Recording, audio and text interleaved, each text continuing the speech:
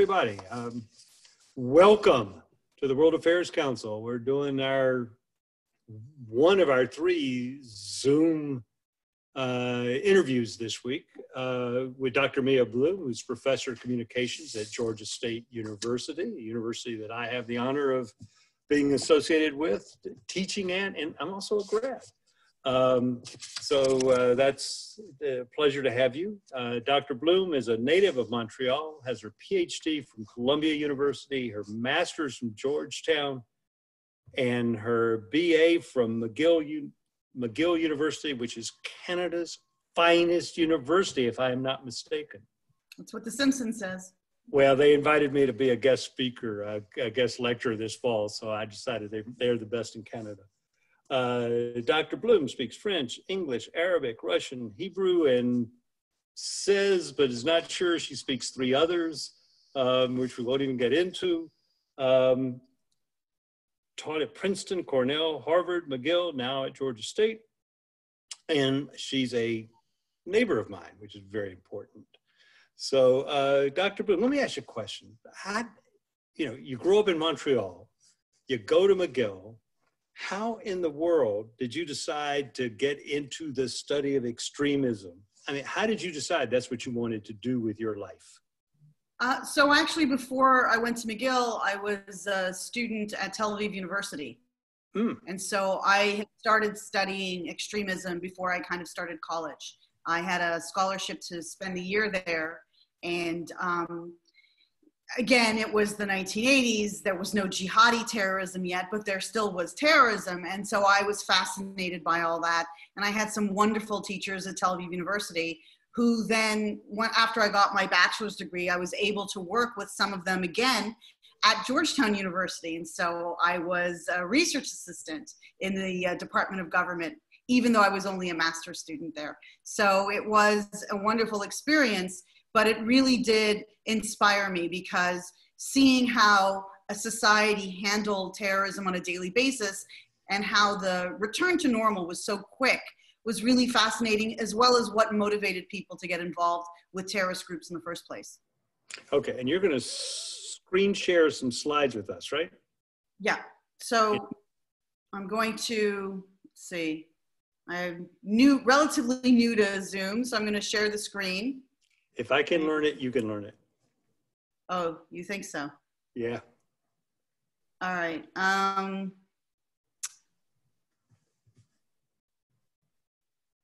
Okay. Let's go to share. There you go. Okay. There we go. So basically, I just want to thank everyone for taking time out of their day to join us for this chat. And I usually have to do this disclaimer. The reason I have this slide, because of course you see me, I'm right here, is that all of my research while I've been at Georgia State has been funded by the Minerva Research Initiative, the MRI, as part of the Department of Defense. And so I need to let you know right now that anything I say, opinions I have, or mistakes that I made are my own. And I don't represent DOD or the Department of the Navy or Minerva, although Minerva has been defunded. So that's sort of, I won't have to do that next year. But this research is part and parcel of the research that I'm conducting with my grad students, looking at terrorist propaganda and social media. Should I proceed to go to the next one? Well, let me ask you this. So first, we're talking about extremism. Can you define extremism for everybody? I mean, and you've got your next slide has got talks about that, right? Right. And so I think that it's very important that when we talk about extremism, we make the distinction between actions, behaviors, and thoughts. This might be a little unpopular to say, but I've never been of the mind in terms of talking about countering violent extremism. Trying to look into people's hearts and minds is almost impossible. And so instead of looking at extremism, I look at violent extremism, but that violent extremism which leads to behaviors. So again, if you want to sit at home yelling at your TV, posting on social media that you hate a group, that's kind of your business. But if you're then going to either inspire people or encourage people to take action, or you yourself are taking action, that's where I'm looking at that extremism as violent extremism and ultimately very problematic. Okay, so I can have, you know, I can be on the left, I can be on the right, I can belong to this religion or that religion.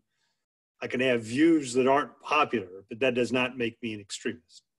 Well, you can still be an extremist, but that's not a problematic extremist. You know, we have people who consider themselves extremists if they're on the far left or for animal liberation, and that's fine as long as you're not, you know, blowing up labs or trying to set free all the animals from a fur farm. So in other words, the moment it leads to action, and it's usually about targeting either an ethnic, racial, gender, or whatever group, as soon as you're having this in-group, out-group conversation where you're targeting a group because they're different from you, leading to violent action, that's where I sort of take issue where I find this to be leading towards terrorism, or at least a function of terrorism. Okay, let's go to your next slide. Okay, so, you know, basically we've got about 4 billion people who are currently under a lockdown, and not just Department of Homeland Security, but the ADL and the FBI have all warned about the potential surge in hate crimes. And I'm talking everything. Stop here and tell me why. I mean, what's the connection? Okay, I'm locked down, you're locked down. You know, my neighbors, my children, everybody I know is locked down. What's the connection between that and violent extremism? Well, so what happens during a lockdown and what actually tends to exacerbate violent extremism are certain things like, for example, the perception of government or police overreach, or sort of worsening socioeconomic conditions, as well as negative perceptions of maybe legislative action. All of these things were exacerbating right-wing extremism before the pandemic. And this is something that FBI Director Wray testified before a congressional committee about. And so now we're seeing all of these things sort of on steroids. Added to that, the lockdown is exacerbating people's feelings of loneliness, of enemy, frustration, anger, juxtaposed with this background of worsening economic conditions and the perception that, you know, you can't trust the government. Okay, so you've got these 3 warnings here put out by DHS. So it wasn't just DHS, but I wanted to give you an example that DHS had generated already 3 memos from very early on in the crisis. The first one basically saying the terrorists of all kinds might exploit this pandemic, as we're talking about today, that they discussed on the 30th of March a plot to attack a Missouri medical facility, and then more recently, the 1st of April, how they would weaponize, these groups might weaponize the virus, and they were using social media, in particular Telegram, these encrypted channels, to talk about how to weaponize the virus. What's interesting, again, from the perspective of my research, is that the extreme right wing was doing this, as well as jihadis. And so they were coming out with the exact same messaging. Wow. Wow. Okay, so take us to the next step. What's happening? What's going on? So, you know, I'm kind of one of these bottom line up front people. I want to give you your dessert before dinner. What is the end result of this study that I've started over the last few weeks is that the groups are using COVID-19 in 3 different ways. One is to undermine people's trust in government. And this is a problem because there is a trust deficit against the government in many parts of the world. It's not just 50% of the American population doesn't trust the government, or that you have conspiracy theories, but we're seeing this in almost every country. And it's especially the case when the government lacks a certain amount of legitimacy. The other thing that the groups are doing is that they are using the ineptitude of the government in handling the crisis in order to show these are failed or corrupt leaders. And the leaders also are buying into this in some ways by exacerbating the inequalities. So what do I mean by that?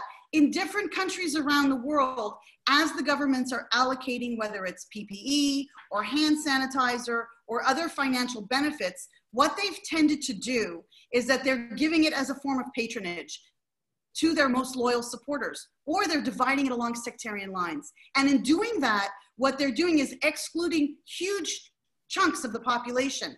When that happens in places like Nigeria or Sri Lanka, jihadis come in and say, you see, they hate the Muslims. We are your only solution to survive this pandemic. But they also say, we have been making these apocalyptic prophecies that the end of days is coming. And you see, here's an example of the end of days. And they're using that to inspire people to commit some sort of terrorist attack. So they'll say, for example, in places like Somalia or Yemen or Malaysia, well, you know what, it's better to die a martyr than die of COVID-19 at home. And then the third thing that they're doing is that they're using the distraction of the crisis in order to expand their operations. Now, these are operations territorially, but also online. So they're targeting the most at-risk populations, they're targeting prisoners, they're targeting people who are in refugee or IDP camps, and the poor, all of whom they know are probably going to suffer from the virus the most. And how they're doing that is they are presenting themselves as service providers. So from Afghanistan to the slums, the favela slums of Brazil, both terrorists and criminal gang networks are stepping into the void left by the government and reinventing themselves as good guys. Wow. Okay. Let me take you back a little bit. I mean, you said there's no difference between geographic territory and online territory. Can you talk about that for a second? I mean, the online side of that, because that's, okay, so, I guess I'm of a age where that's not entirely clear to me. Well, what the terrorists are doing is that they are exploiting the fact that lots of people, as we are, stuck at home, and there's a lot of time that they're spending on their computers. And so we've seen, for example, a massive uptick in the amount of propaganda that ISIS is generating. And so not only are they back to where they were in 2016, where they were generating tons of propaganda every day.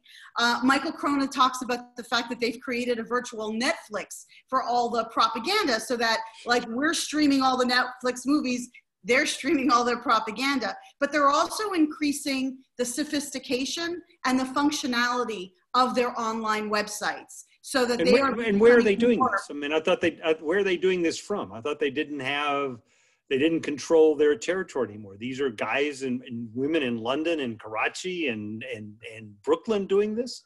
Absolutely. And so people who are in Indonesia and Malaysia and all over the world in Southeast Asia, they are also stuck at home. And so what ISIS and many of these other insurgent and terrorist organizations are doing is they're exploiting the fact that they have all these hours alone at home and that they can now perfect certain things on the internet. So in fact, being control of territory in Syria and Iraq is even less important during this time now. But territorially, they're taking advantage of the fact that even the security forces or US military have to socially distance, so that they're trying to liberate their brethren from all the prisons in Syria and Iraq. Wow, okay. I apologize for cutting you off. Please continue. Not at all. Okay, so what I did was I pulled off of the social media platforms for the different groups some samples of what they're talking about when they talk about COVID-19. Now, the groups that I'm looking at are, just to be transparent about this wasn't just an opportunistic pivot to look at COVID-19. What happened was we're got all these different projects where with Shuki Cohen and John Jay, we're examining incels, which are involuntary celibates. These are the guys who are alone, unhappy about how they're treated by women, and very often will express that unhappiness through violent acts. So for example, Alex Manassian in 2018, or Elliot Rodger in California in 2014, or even Valerie Fabricant in 1992, but I'll get there in a second.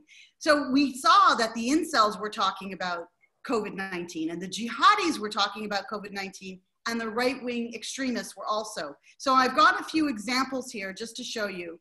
For the incels, they are expressing this sort of both suicidal and empathetic schadenfreude about the COVID-19. That COVID-19 is actually normalizing their way of life, of being isolated, not dating, not having sex.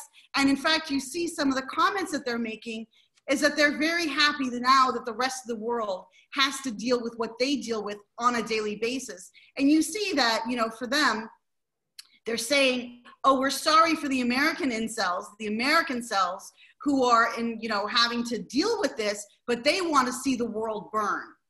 The other group that we're examining also looks at the right-wing media that is blaming the foreigners. And so for them, it's the extreme far right they call them now white, racially motivated groups that view the pandemic as an opportunity to advance views and beliefs that they previously already held.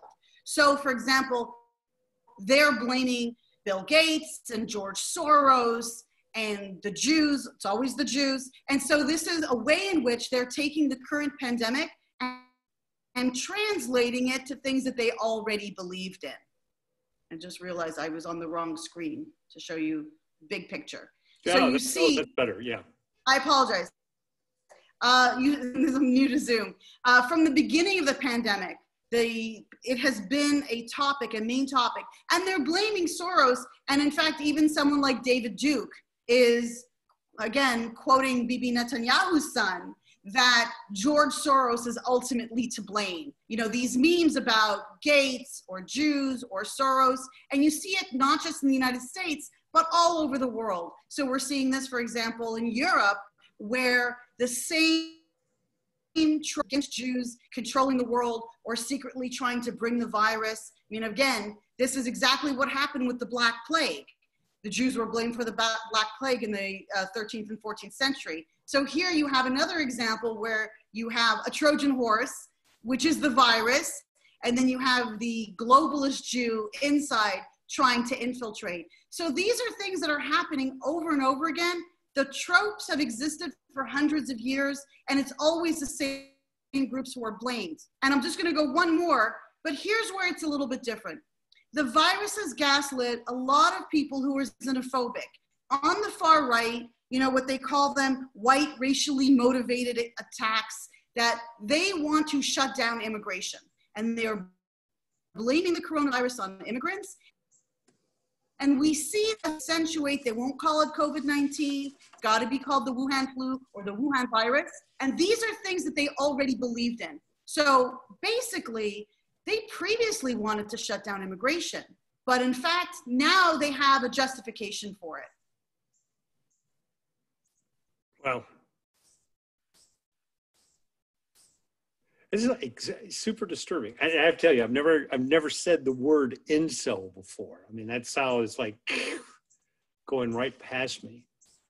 Well, so the incel, it's relatively new. We started talking about it in 2018 after the attack in Toronto. You know, Alex Manassian took his car and he rammed it into the sidewalk to kill all these pedestrians. He was trying to kill women. But if you actually look at what the ideology says, you can trace the incels all the way back, and we go as far back as like Ted Kaczynski, and Shuki is able to show that it goes back even further. Believe it or not, Goebbels was an incel. So, in fact, we can trace this ideology of hatred towards globalism, women, minorities, all wrapped up into one. And it's something that I've been doing work for the Anti-Defamation League to try to understand how these groups tend to cluster together. Because for me, what's so interesting and amazing is that you've got the jihadis and the extreme right wing all saying the same thing. And the incels, they're all blaming their cities. They're all blaming the cosmopolitan nature of cities. They blame women, and that we are the sources of virus. And so it is very interesting to see how all these groups that are so different can agree on that one thing. The thing I'm wrestling with, I mean, there's obviously people who think, you know, France or the United States should have less immigration, but aren't terrorists, right? There are people who think, gosh, we've over-globalized, you know, we can't get the face mask because too much of the production is moved to China. But that doesn't make you an extremist, well, or a jihadi or an incel, right?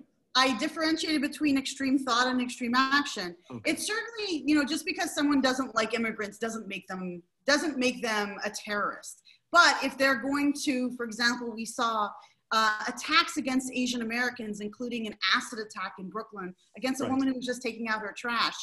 That is an act of violence. And when it's being coordinated online, and again, one of the other things we see is the role, it's always about Russia, the role that Russia is playing in propagating disinformation about the coronavirus and also trying to exacerbate these cleavages in our society against immigrants, against, you know, different political parties, then it all starts to look very coordinated. So, you know, the problem is the virus is COVID-19. Someone who is insisting on calling it the Wuhan virus or the Wuhan flu, at this point, it's kind of irrelevant what you call it, it's COVID-19. And in fact, what scientists have done is shown that at least 50% of the virus that's in the United States came via Italy and not China. So again, it's one of these things where it's a distraction to be arguing what to call it, because we really do have to all come together and fight the virus as a cohesive country, as a whole. So let me ask a question. Where are you most concerned about? I mean, there's countries around the world that don't have the health infrastructure, where the government lacks in legitimacy to begin with a large percentage of the population. You know, whether you're talking Iraq or Egypt or Ecuador, Bolivia, I mean, you name the country, and when they're faced with this pandemic and this huge pressure on institutions that were weak to begin with, right? I mean, where are you most concerned? Where do you think this is going to have the biggest impact? Well, my concern is that in places that are already suffering from a lack of infrastructure. So for example, in Syria, currently Syria is only at 50% of its hospital capacity, not because of COVID-19, but because of Russian and government aerial bombardments of their hospitals and of their medical facilities. And so once this starts to hit really poor areas, you know, areas where you cannot socially distance, areas, for example, in a refugee camp, it is going to cut a swath through the refugee camps in ways that are problematic because, as I said, the terrorists are trying to offer themselves as service providers. They're reinventing themselves as good guys, whether it's trying to provide, like stepping in where the government is absent, and they are offering PPE, they're offering funds, they're even distributing hand sanitizer in a way to try to curry favor and add more recruits. But the thing that's really problematic is that many of these governments that are corrupt or sort of lean towards authoritarian are also manipulating the virus. And so we're just going to see the chasm between the haves and the have-nots just widen further, and the people who are the poorest in society will suffer the worst from the virus.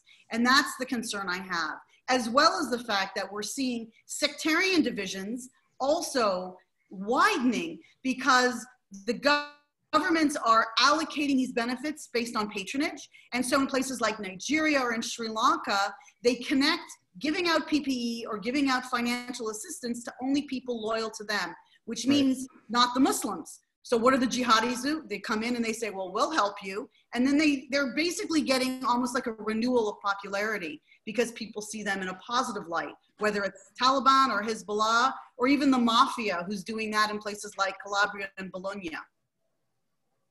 My word. Okay, we asked, and I'm going to apologize to the people on the line. We've asked people to email questions in advance. So we've got so many people, we're concerned about trying to manage it all. No problem. So I'll stop here with this. I'll leave this up here because, again, some of the evangelicals on the extreme far right and the jihadis are all calling it a punishment from God. So they also have that in common. Which is amazing to think of, isn't it? I mean, just extraordinary. It's disheartening, but you know, one of my other projects, the reason I got interested in the incels is that all these groups that are so diverse, they all hate women, they all hate gay people, they all hate Jewish people, and I'm like, wow, you guys have so much in common. You really should be good friends. Okay, here's a question from Victoria Lee. How do we confront the average extremists on the streets? Because they obviously don't come to forums like this, right? Should the local authorities have done more months ago using public service announcements or TV ads? You know, what should we have done? How do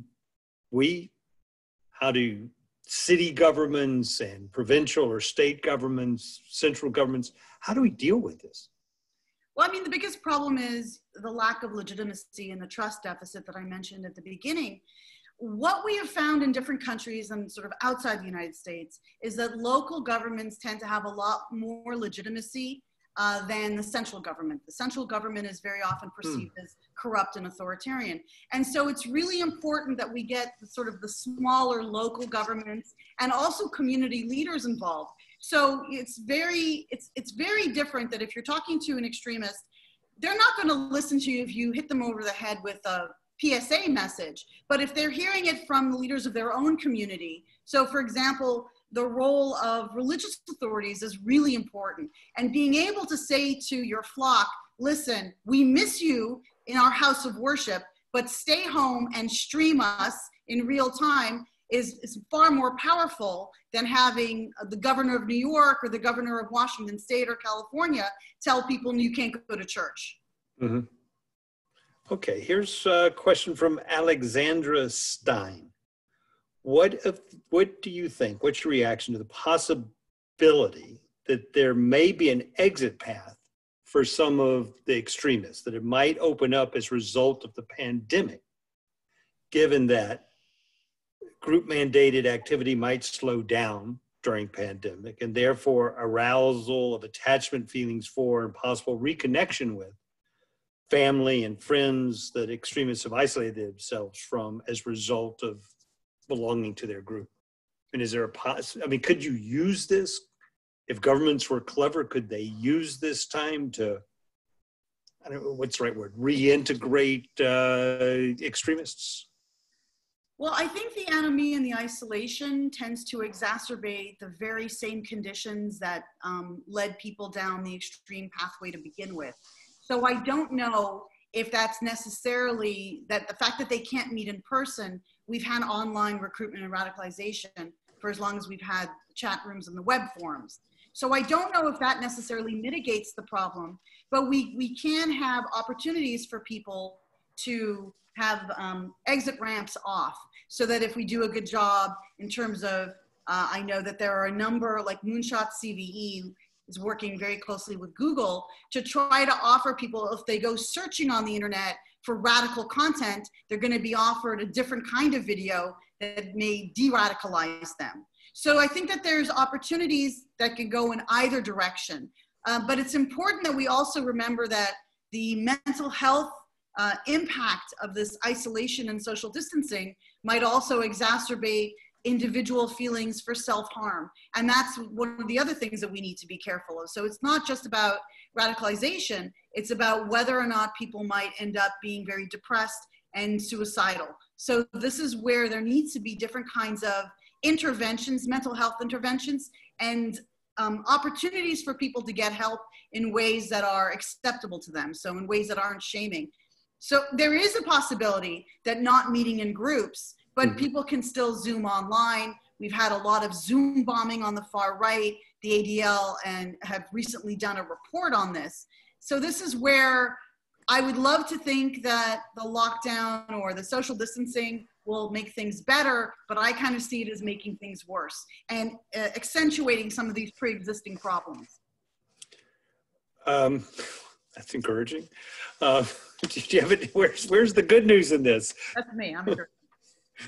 Oh, where's the? I mean, I'll be honest. I don't know. I mean, the good news is that the environment is healing. The good news is that there's far less. I think there's something like 40–50% less smog in many parts of the globe that you could never even see the sky. So, you know, if you want to put a silver lining, I don't think the silver lining is this. And although, you know, there was an argument Barry Posen made on Foreign Affairs, arguing that the pandemic might actually create incentives for countries that are in conflict to end the conflict, or at least get involved in ceasefires. So we saw that, for example, in Yemen. There is an argument that there could be possible unintended positive consequences of this coronavirus. Okay, here's a question from Burster Iron. I think I may be mispronouncing the name. Will extremists consider this a propitious time to carry out attacks on vulnerable soft targets, given the massive shift of resources and attention by governments towards fighting the pandemic itself? So is this?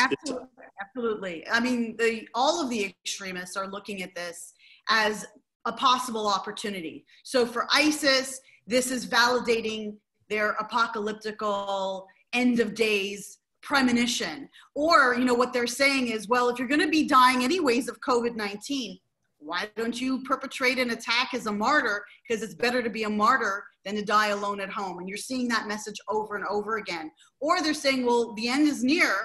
Now is your last chance to join us and be a martyr. So it's almost like, you know, creating that FOMO where you have a limited time to react. They are exploiting it that way. And the other groups are exploiting it because they're pushing an agenda that they previously already believed and using the virus to move that forward. For example, groups that are extreme right wing that don't like foreigners are using this to add, you know, fuel to the fire. And in fact, it's worked because the president has shut down immigration, shut down green cards for 60 days at least. So we are seeing that people who wanted this to happen before the virus are using the virus to validate their worldviews. Are there examples of attacks that have been carried out by violent extremists during this period of COVID? So there was the attack that DHS mentioned about the Missouri medical facility, right. And then they've been monitoring since April 1st how people are saying from the jihadis to the right wing that you should go to, let's say, Jewish community centers and cough on door handles, or, you know, anyone who has the infection. ISIS has said where you should go to the enemy and get them sick. In other words, using people like a real world WMD. Here's a question from your colleague, Dr. Karen Locke from Georgia State University. What are the mechanisms and channels on how that violent extremists use to accomplish their disruptive actions? What do governments or businesses or individuals need to know? And what can we, you know, whether it's at the government level or at the corporate level or at community level, what is it that we can do to mitigate these risks? Well, a lot of what has been happening, you know, since President Obama initiated the campaign at the White House for countering violent extremism, it was about community level organization and getting communities involved to, in many ways, self-police and get them involved in making sure that their communities were safe, as well as creating opportunities to leave. One of the things that comes out from, if you guys have a chance to read Christian Picciolini's autobiography, he has actually 2 books, definitely worth reading. He also has an MSNBC series. When he was starting to have doubts, instead of, he was very worried people would find out that he was having doubts about being in the neo-Nazis, he actually got more tattoos and he beat up more people of color. And in fact, he said more hateful things. And so part of the problem was people start to have doubts about being part of these extremist groups and don't know how to follow through. They don't know where they can leave, how they can leave, and do it so safely. So having those opportunities is where either government or industry can play a role. So for example, Google has worked very closely with organizations like Moonshot CVE to help. There's a UN initiative for countering extremism, UNCTED. So we're seeing a multi-pronged approach to try to offer people a way out, but a way out safely. Because what happens is people may even act out as they're having doubts in ways that make them look more extreme, sure, when in fact they're doing it because they really want to leave. Well, how do you do research from your apartment? I mean, how do you keep up? How do you know what's going on? How are you, you're not there with your graduate students. You said that you wrote an article, and then that article has grown into something that's closer to a academic paper. I mean, how do you do that? I would say stuck. That doesn't sound right, but restricted to your own residence. Well, so the work that we do on social media, we can do that anywhere. For the last 4.5 years, thanks to the Minerva Research Initiative that funded the research project that I'm doing, we've been inside the encrypted apps for ISIS, and we've been able to monitor on a daily basis what they've been doing and saying for almost 5 years. So this can be done anywhere, and I've got very dedicated grad students who collect every single day. It's an interdisciplinary project that I'm working not just with students from communication, political science, but also computer science, in order to create a platform that anyone can search if they're looking for a particular area or issue. So for example, UNITAD, the UN legal arm, has asked us to work with them to help build a case, a war crimes case against ISIS, because we have everything that ISIS bragged about. So we can now go through all the images and code things like an execution or, you know, acts of genocide or a massacre. And that's one of the projects we're doing for the UN. But the other thing that I've been very fortunate is I'm part of a women's action network, ICANN and WASL. And so every Thursday, it's me and women peace builders from around the world. And I get all the information about what's going on with COVID-19 in real time. And so I find out what's going on in Algeria and Yemen and Jordan and Syria and Colombia and all over the world every Thursday. And so, you know, I take notes, I sit there. And so I'm getting this information well before the media is getting it, and being able to build these trends as I talk about these big pictures to show how the responses are clustering in the ways that they are. Okay, so when you say ISIS media or incel media or right-wing extremist media, how do you, first of all, has the volume, just the quantity increased?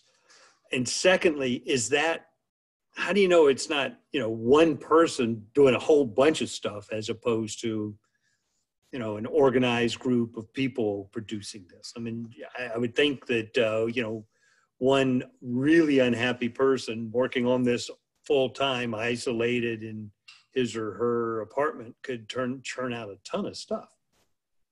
So with the incel data, we have, I'm working with Shuki Cohen, and he is— I'm sorry, who is Shuki Cohen? Shuki Cohen is a psychologist and criminologist at John Jay College. He runs the Terrorism Center at John Jay. Okay. And so he's the leading psychologist working on incels right now. And so he's collected millions of these incel posts. And of course, there's micro data on all the postings so that you can see that it's not the same person. What we were able to do with the ISIS data, a lot of it was geotagged originally. They forgot to turn off their location services, so we could see who was doing it and how often. But we knew with ISIS that sometimes they were using bots in order to generate the exact same message across multiple platforms. So because we work with computer scientists, and you know, there's fantastic colleagues at Georgia State that are at the top of their game looking at AI, we can use their tools to examine the data and the micro level data to make sure that it's not just— What did Trump once say? Some fat guy in his— Some fat guy on his bedroom, right? His parents' basement in his bed. Yeah. So it's not just the one. Plus the volume is so high that it would be impossible without these bots. Let's say for ISIS, it would be impossible to generate 300 messages in a fraction of a second. So this is where you could see all of this, again, if you know what you're looking for. And then finally, part of this is with experience. You know, we've been doing this for so many years as part of the Minerva research that, you know, we have a certain amount of expertise now in this space. Yeah. Okay, I'm going to switch just a little bit. Your Twitter followers know, and your 13,000 Twitter followers, he said enviously. Your Twitter followers know that you've been spending a lot of your time while you're isolated cooking. Jay, can you talk? I mean, why in the world? I mean, you're doing a recipe a day, I think, and with videos showing people how are you doing this? Why are you doing this? Or what's the method behind this? So what happened was, before the pandemic, I would occasionally post images of food that I had made. It was part and parcel of a desire eventually to write this cookbook, From Garbage to Gourmet. The idea was, instead of throwing things out, you found a way to repurpose them. And so I was trying to develop, my skills in the kitchen for the next book. The next book, after the one that's coming out in 2020, a book on women and terrorism, another sort of an update. I want to do a cookbook. And R.V. Gundar, who I've never met but knows me from Twitter, said, why don't you, during the quarantine, help people cook? And so the idea that I got was, a lot of people are facing financially a crunch. And so maybe I could show people recipes that were really delicious, but very cheap. And so I showed people how to take, for let's say $5 and make an entire meal, or make a meal for 4 people for $7 or $8. And I do the step-by-steps in order to demystify it and show that it's really easy to do. So then I started taking requests where people were like, well, I had this dish in a restaurant. And so I would break down the dish and also show substitutions, because the purpose was to stay at home. So that if you didn't have a particular ingredient, I was going to show you how to make that ingredient. So for example, I use hoisin sauce a lot. And so I showed people how to make hoisin sauce from soy sauce, garlic, and peanut butter. So in other words, things that you do have, I can help you turn that into a gourmet meal. You don't feel like you're missing the restaurants, and you're making your money stretch, because a lot of people are having a really tough time. So is this all gringo food, or what are you doing? Oh, I do everything. So I basically, I took a can of corn and I made elotes, and I did a poor man's Peking duck with chicken, and I showed people how to use a soft tortilla and turn that into an amazing wrap. I showed people how to make beer can chicken with just, a can of beer, a chicken, and some spices, but cooking it in a bundt pan. So a lot of these are about technique. I think the one that was most popular was, I took a can of chickpeas and just by different kinds of cooking techniques and applications, turned it into a crunchy snack that even my friends who do not cook were like, I can do that. That's only 2 ingredients. So what's your Twitter handle? Where can we find this? So it's Mia M. Bloom, all M's, and I post almost every day. I skipped a few days this week as a friend of mine passed away, and I just didn't feel like cooking for Twitter, but it's called Quarantine Cuisine. And if there's a recipe, or if you have things in your kitchen and you need to figure out how to get rid of them, you want to maximize because you don't want to go to the grocery store, email me or post to me and I'll give you a good recipe how to make it. And if it's something that I have, I can demo it and show you in real time each little step. That's so cool. Well, I was going to say thank you, Dr. Mia Bloom, and I'm going to say thank you, Chef Mia. This has been a great 45 minutes. I want to thank you for giving us so much of your time. I can see your kitchen in the background, and it looks like you're ready to go this evening. So there it is.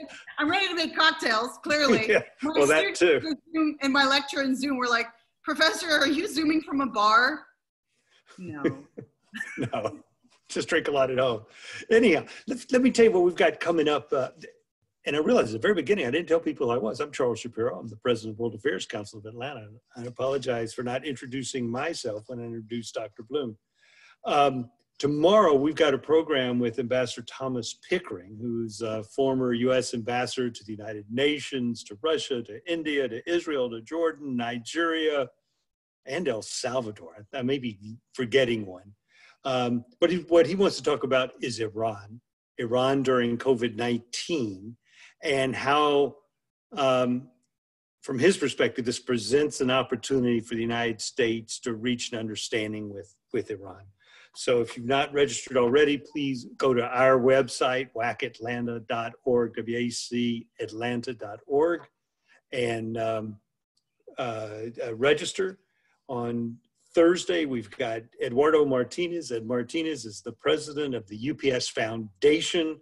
And we're going to talk about both what's happening to UPS as a corporation, as a business, and its response to COVID, but also what the UPS Foundation is doing to help people around the world. Next week on May 6th, we've got the European Union Ambassador to the United States, Stavros Lambrinidis, talking about its Europe Day is the 9th of May. which is a weekend. So we're going to do Europe Day with Ambassador Lambrinidis and talk about the European Union and how it's dealing with all these stresses caused by COVID and how different countries are responding. And of course, there's a lot of tension on how do the poor countries get the money they need to deal with this. And then on May 8th, we've got Dennis Lockhart, who's the former CEO of the Atlanta Fed, now an adjunct professor at Georgia Tech. And he's talking about what we can expect, what we should look for in the economy post-COVID. So it's going to be fabulous. I want to thank the UPS Foundation, who in part has made this 45 minutes possible. I want to thank all of you who joined us today. This has just been a great conversation. Thank you, Dr. Bloom. If you're already a member of the World Affairs Council of Atlanta, please renew now, even if your membership isn't due. Like everybody else, we need the money. We're not doing in-person programs where these are free. So please renew if now upgrade your membership to the next highest level. If you're not a member, now's the time to join the World Affairs Council. And whether you're a member or not, please go to our website, make a donation, because we need it to make ends meet. So thank you all very much. Dr. Mia Bloom, this has been great. This has been great fun. I appreciate it. And I'm going to... for coming. Also, if you had a question and Ambassador Shapiro wasn't able to read your question, I will happily answer your questions either on Twitter at Mia M. Bloom, or you can email me to Georgia State. It's mbloom3@gsu.edu. If, let's say, for instance, I see Joshua Yang raise his hand, email me. I promise I'll give you an answer right away. That's so cool. Thank you so much. You've been really generous with your time, generous with your kitchen, generous with your recipes, and generous with offering to answer questions, not now, but whenever people have them. Thank you very much. This has been terrific. Thank you. And listen, you guys stay home and stay safe. Bye-bye. Thanks. Bye.